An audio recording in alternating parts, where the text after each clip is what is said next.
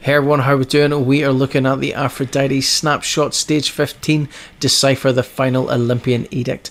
It is again at Lavish Lair, and it will appear after you have spoken with Artemis. Now, it'll either appear in front of her, and if it doesn't appear in front of her, depending on where she is when you speak to her, it will appear at the bottom of the steps that lead into the large mansion area just here. All you need to do is interact with it. Once you do that, the Oracle will then give you some audio. It's in subtitles below that you can read it through here.